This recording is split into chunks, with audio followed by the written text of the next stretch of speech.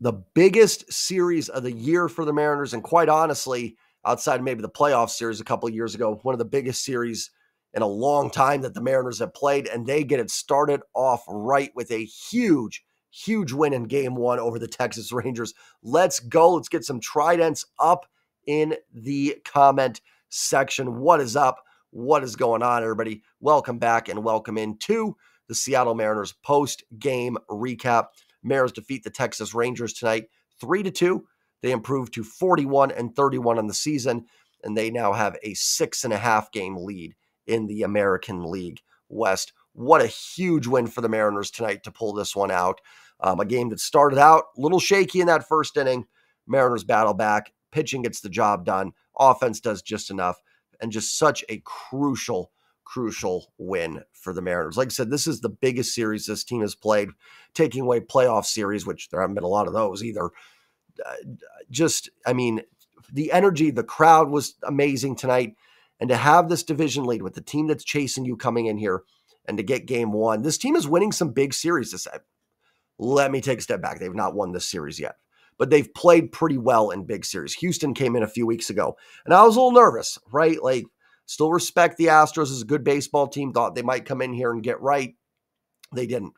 Texas comes in here having won 2 out of 3 against the Dodgers, and, makes me a little nervous. Mariners dropped one yesterday.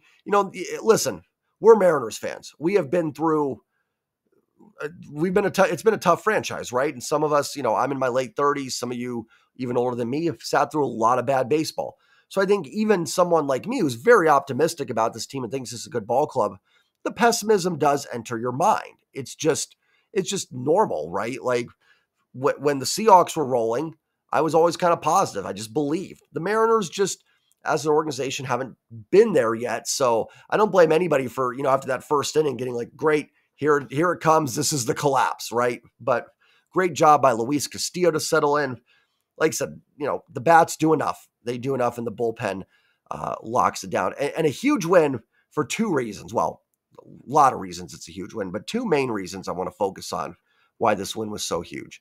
Number one, Urena for the Rangers saved their bullpen. He went 4 1/3, 3 1/3. Urena went for them. So the Rangers bullpen is full on ready to go tomorrow. All their high leverage arms ready to rock and roll. Andres Munoz probably down tomorrow. After pitching Thursday, pitch tonight, you're probably not seeing Munoz tomorrow. So if you had lost this game or blown it in the 9th, it would have been a brutal loss to come back from. Not saying they couldn't. You feel good with George Kirby on the mound tomorrow for sure, but it would have set up very nice for Texas the rest of the series.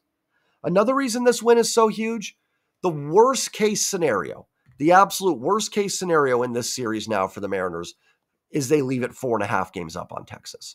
That's still a pretty substantial lead. I hope it's more. I want them to win this series. I want them to sweep. You've got 2 games now here to win this series with George Kirby and Logan Gilbert going. You got to feel pretty good about that. Get me one, get me both. I would love it. Go up 8.5 games. Amazing. But the worst case scenario, you're still sitting 4.5 games up. The only thing this series that would have really, really hurt and kind of crushed you was the Rangers sweeping. It would have gotten them to 2.5 games back. Probably gets them just a lot of momentum, feeling like, okay, we are, this is dead even race now. That can't happen anymore. So, again, I want the sweep. I want the series win. This is not me saying like, oh, now you can lose them. No. Go win it. But the worst case scenario is on June, what's today's date? Today is the 14th. On June 16th, the worst case scenario is the Mariners will have a 4.5 game lead in the division. And if you would have told me in April that would be the case, I say it all the time, I would have signed that dotted line in a heartbeat. But let's focus on the here and now. And right now, the Mariners have a 6.5 game lead in this division. By the way, if I didn't say it already, like, comment, and subscribe down below.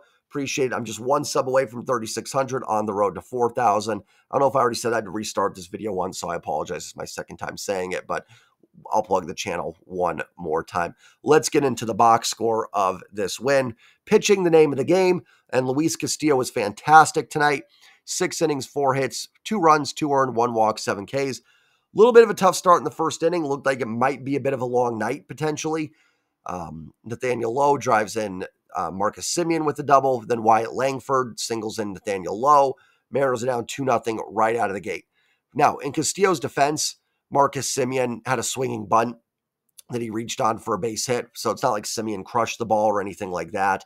So, a little bit unlucky, but Lowe and Langford both hit the ball, I think, over 110 off the bat. So they stung the ball pretty good off Castillo. So it was a little bit shaky, but a huge response by the Mariners in the bottom of the first with the Mitch Garver home run after, I think it was Julio that walked. And it was all with 2 outs because JP lined out, Haniger struck out, Julio walks, and then Mitch Garver hits the home run, which I did call on Twitter. For the record, it is out there. Then I went about 0 for 8 with the rest of my predictions the rest of the game. But I did get that one, which was nice. But, great response from the Mariners. And we've seen this team get down early and just they can't find a way to claw back. And they did that tonight, which was huge. And it just, that quick momentum shift. Because again, what did I say about the Houston series last month? You were going to get everything they had in that series to win it. Everything. Same here with Texas. Despite a sluggish start to this season, these teams are coming in here thinking, listen, if we can win this series or sweep this series, we're right back in this. Just takes 3 games, just these 3 games. And Texas gets those 2 big runs in the first inning, probably feeling pretty good. Here we go. We just took 2 out of 3 in LA. We come to Seattle. We get 2 big runs right off the bat. We are in great shape and we're rolling right now. We are rolling. And for the Mariners, for Garver to get that home run in the bottom of the first was a huge, huge response. But yeah, going back to Castillo, absolutely fantastic after that first inning, settled down with 5 shutout innings where he only gave up 1 hit and 1 walk the rest of the way. Castillo absolutely dialed in.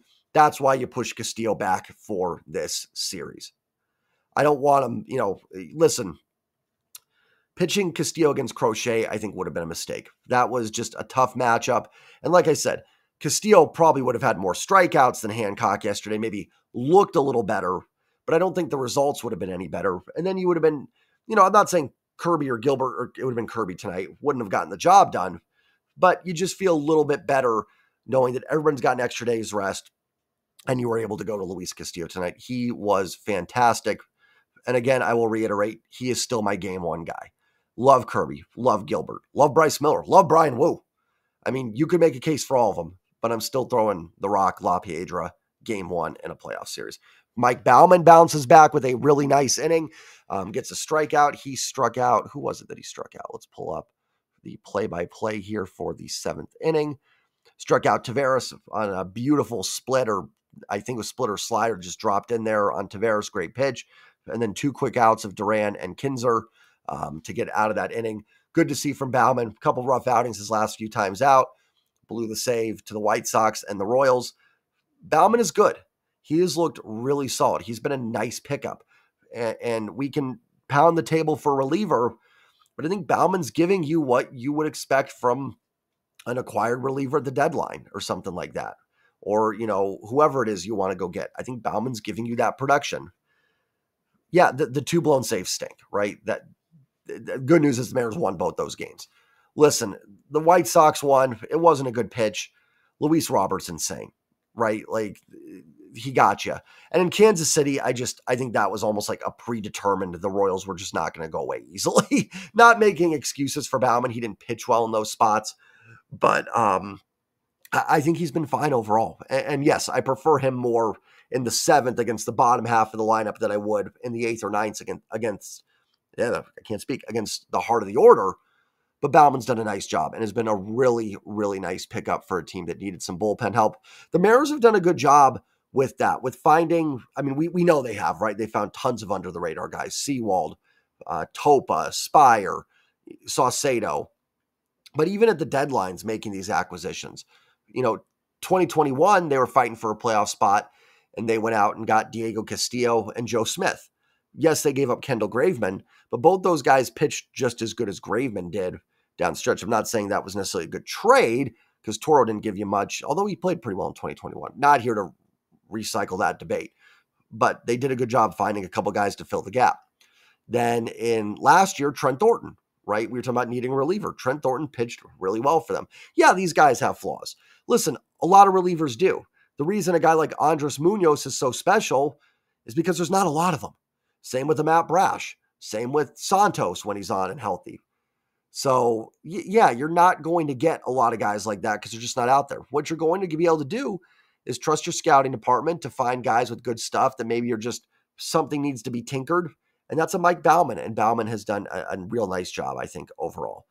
Andres Munoz comes in the eighth. Yes, that was the right decision with Simeon on deck and Corey Seager in the hole. And then plus if one person reaches, which they did, Seager walked, you have Adolis Garcia coming up. So yes, going to Munoz in the eighth inning was the right decision. In my opinion, again, I never say anything's 100% definitive. Outside, if you know it's 100% definitive, Mariners got the W tonight. That's 100% definitive. But, I think it's fair to debate it, but I think it was the right decision. I want Munoz facing the team's best hitters. I just don't put a lot of stock into what inning it is in. That like, a guy can't lock down the ninth inning, because if that's the case, then you'd never have a good closer. Like every good closer started out at some point not pitching in the ninth, right? So this notion that, yes, I listen, I get it. The ninth inning is tougher. It's the end of the game. Like I do understand that, but I don't think you necessarily have to just save it, for a closer. I don't think you need a traditional closer. I'm fine I wouldn't even mind using Munoz if, let's say, Castillo loaded the bases in the sixth inning with one out and Simeon's up. I'm not against going to Munoz in that spot. That's the highest leverage situation you'll face. Go to your best reliever in that. And I know people have asked, well, then what do you do the rest of the game? Listen, the bullpen outside of Munoz is a little patchwork, right? You don't have all the guys you trust, but that's going to be the same no matter what. So my comment back to that would be, so do you go to Bauman in the sixth inning? What if he gives up the runs? Or what if Stanek does? Or somebody else? Because you didn't use your best guy. Well, then you never use Munoz, and you had a really high leverage situation that went by without using your best arm. That's just how I look at it. Disagree. That's totally fine. Let's all just enjoy a Mariners W, but that's just kind of my take on it. So I thought going to Munoz in the eighth was absolutely fine and the right decision. Munoz strikes out the side. He gets Wenzel, is that how you say it? Wenzel on a strikeout on a nasty slider. Gets Simeon, got some borderline calls against Simeon. But again, listen, I actually don't mind certain pitchers getting borderline calls when it's really good pitchers. It drives me nuts when a pitcher not throwing strikes will get a bailout 3-0 call or a bad pitcher. But, I expect, like last night, and I'm not saying it happened, but Garrett Crochet deserves pitches on the corners. He's good. Felix Hernandez deserved pitches on the corners. Andres Munoz deserves it. He has earned it with his reputation to throw strikes. So, yes, they were borderline, but he got the call against Simeon. Walk Seager. Actually didn't have a huge problem with that. It kind of seemed like an intentional walk. Couple reasons I don't have a problem with it. Corey Seager is really good and can hit you. And it allows Munoz to face Garcia versus having to have Stanek face Garcia. I know Adolis Garcia has been scuffling a bit, and his OPS is at 691 on the year, but I think he's a better hitter than that, and I think he'll get it going. He had a double tonight, so I'd rather see Munoz versus Garcia than Stanek, just being honest. Munoz does get called for a balk. I've noticed Munoz has been really with the pulling when he's going to throw his pitch with the kind of bringing the glove down. It seems way more pronounced this year than in the past. I think he's always done it a little bit, but a lot more this year. Now, do I think the balk call is correct? No, he's been doing that every pitch. But in the ump's defense, and the only reason I'm saying that is a couple nights ago, I was watching the game with the fam, and I said, I wonder if Munoz is going to get called on a balk for that at some point, because he really does kind of violently jerk it down a little bit, with the glove. So I get where that could be viewed as a balk. And I can't make that comment and say, I wonder if he's going to call for a balk and then get mad when it happens. Because obviously I thought it was a possibility too. So do I think it's a balk? Balks are weird. It's one of those things that nobody really knows the rule. I mean, I get it. It's coming set and then, you know what I mean? So I understand the rule of it, but I think it's one of those ones where it's just such a judgment call. It's the same thing with that bunt that the Mariners had that Bruce Bochy got tossed on. It's kind of just judgment calls. I'm not even sure what the rule is there. I heard them saying Robles can't run in the grass. Then it's like, well, he didn't impede. Then Ted Barrett's on with Apple TV saying he didn't impede the throw or anything like that. So I have no idea on some of these what the rules are. Anyways, Munoz gets called for the balk. but then gets Garcia to strike out. So great outing by Munoz. And then Stanek shuts it down in the ninth. Great play on the little grounder from Nathaniel Lowe. Stanek makes an athletic play, gets the tag. Even if he didn't get the tag, Lowe was out of the base path anyways. Nice play there by Stanek. Langford rips a double. Luke Raley played that fantastic.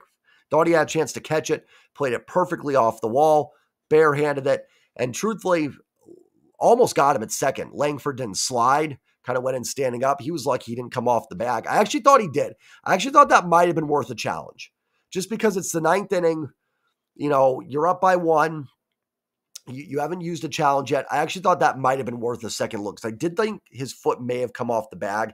I don't think it would have been overturned, but I think it may have just been worth it to be like, you know what? Go look at that. Go look at that for a minute. But then Stanek gets Smith to pop out and gets Duran to ground out. So Stanek gets the job done in the ninth. Scott Service's decision to go to Munoz in the eighth and Stanek in the ninth pays off because they get the job done. And I'm not sure if I really want Stanek facing Simeon and Seager in the eighth. So great job there. Offensively, J.P. Crawford, 1 for 3 with the walk. J.P. on base twice. Had a tough series against the White Sox, so good to see him on base a couple times to start this one off. Mitch Haniger was quietly 2 for 4. I actually don't remember the Haniger hits. Actually, yes, I do. He had the one that made it first and third in the third inning, and then he had what I thought was going to be a double in the eighth, but ended up being a single. So a couple decent games here from Mitch Haniger of late. Had a real nice game Monday in the comeback against the White Sox. A couple hits tonight. Would like to see Mitch put a couple out of the ballpark for sure. Kind of same talking about with Julio. Would like to see some more slugging, but good to see Mitch getting dialed in with a couple hits. They moved Mitch Haniger up to second in the order tonight and moved Dylan Moore down. I think it was time to move Dylan Moore down. He's just been scuffling. There's no great option. Do I think Mitch Haniger is the best two-hole hitter? No. But I really don't know what else you could do. I mean, Garver might actually make some sense because he's drawing a lot of walks. But then, do you want someone with that little speed in the two-hole? Maybe not. But it might make some sense with how he's been able to get on base. But not a lot of great options right now. Julio was 0 for 3. Did have an RBI ground out and a walk. So Julio technically gets the winning RBI. Crazy that Rangers scored 2 in the top of the first. Mariners scored 2 in the bottom of the first. Mariners scored 1 in the third. And that was it the rest of the way. Great game for Mitch Garver, 1 for 2 with a 2-run home run plus 2 walks. Garver has really heated up on base 3 times today. Cal was 0 for 4, tough game for Cal. Dylan Moore did go 1 for 4, had a base hit in the 8th inning, good to see. Tyler Locklear had a base hit as well, good to see. I'm looking forward to getting Ty France back for sure. But Locklear's done a nice job. Victor Robles, 2 for 2. Had a line drive base hit, then a beautiful bunt single. Talked about it a little bit with the ruling there. I don't really know what the rules are in some of these things. So, originally it was like, oh, he can't be on the grass. Then, like I said, Ted Baird saying that, no, it didn't impede the throw or anything. And Lowe had a fair chance to grab to catch the ball. So it's fine. Bottom line is it goes down the books as a hit. Robles has done a pretty nice job since coming over, honestly. He had dropped that fly ball, I think, in his first start against Oakland. But other than that, he's looked pretty good. He had a double in the gap against Kansas City last Friday that scored a run. Just missed a home run off Crochet last night. Hit another one at 109. And then 2 for 2 today. Victor Robles is contributing. Nice little pickup so far for the Mariners. We'll see how it keeps it up. But Robles has done a nice job so far. I've been impressed. And he doesn't look overmatched at the plate, to be honest. So I've liked what I've seen and a good defensive player. So I've been impressed with Victor Robles so far. Luke Raley pinched hit was 0 for 1. Ryan Bliss was 0 for 2, and Josh Rojas pinched hit was 0 for 1. I talked about that with this is again, I'm giving credit to my man Mariner Sir on this. It's actually something I was going to bring up as well, so we're both on the same page here. I think I would send Bliss down and see if you can get Urias back up. Now, Urias, I believe, was optioned to AAA, he was assigned to Tacoma. Like, basically, he was taken off the 40-man. I don't know, whatever they did, waived him, whatever. He's still in Tacoma, but he's not on the 40-man roster. So you would have to make a roster move, but I think he'd be getting better production from Luis Urias. I love Ryan Bliss. Good spark plug, good defender, not strong arm, but a good defensive player. Get his speed on the base paths, he can make things happen. And he's looked okay at the plate. He's had some solid line drives and some hard hit balls. But man, the strikeout rate, I think, is like close to 50% or something. I think Urias is going to give you more production.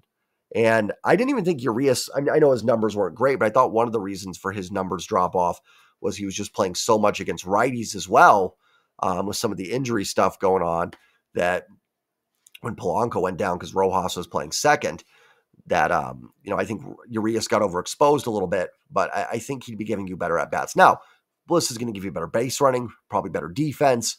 So again, pick your poison, but I wouldn't mind seeing that move. And again, like I said yesterday, I love Bliss, but I'm ready to see Jorge Polanco come back. I'm not giving up on Polanco just yet.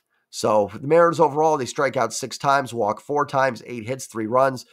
Thought they actually did pretty good against Andrew Haney. 4 2/3, 6 hits, 3 runs, 3 earned, 3 walks, 4 Ks. They put base runners on him. Yeah, again, would have been nice. I thought they had some chances to add on against him. Couldn't do it. Haniger had that bat with the bases loaded that I think Haniger 4 years ago beats that out pretty easily, and you get the extra run. Then who knows what happens the rest of the inning. But I thought they had some good at-bats against Haney. Again, kind of what we talked about the Mariners, last night notwithstanding, but they do a decent job against some starting pitching sometimes. They just don't deliver the knockout blow. And they had a chance tonight. They just couldn't quite deliver that big hit to chase the starter. They got it when they were playing the Angels. Who was it that was pitching for the Angels? It wasn't Griffin Canning.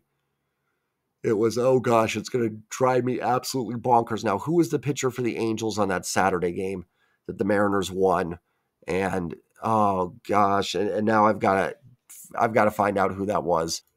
Reed Detmers. Sorry, I had to go look that up. It was just, I wouldn't have been able to concentrate in the rest of the post-game recap. He was a guy that was kind of on the hook. JP hits the grand slam, knock him out. You're just kind of missing that. Now, I was not impressed how they did against Urea. He's fine, but just kind of your average generic pitcher that I feel like the Mariners should have done a little bit more against and added a run or two. That was a little frustrating. And he did a nice job eating up 3 1/3 for the Rangers, saving their bullpen for tomorrow. That was more frustrating than what they did against Haney. I thought they did all right against Haney overall. Yes, you'd like more than 3 runs for sure, but, they did enough. They did enough, and the strength of this team is pitching. The offense doesn't have to be perfect. It's just got to be better than the other team's offense, right? And that's what they did tonight. Great W. Great way to start off this series. So pumped. I'm so excited for this series. And it's just fun. It's fun to be able to watch this team that's competitive, that's in first place, knowing how important these games are. And ladies and gentlemen, this team has a 6.5 game lead in the AL West. 6.5 games.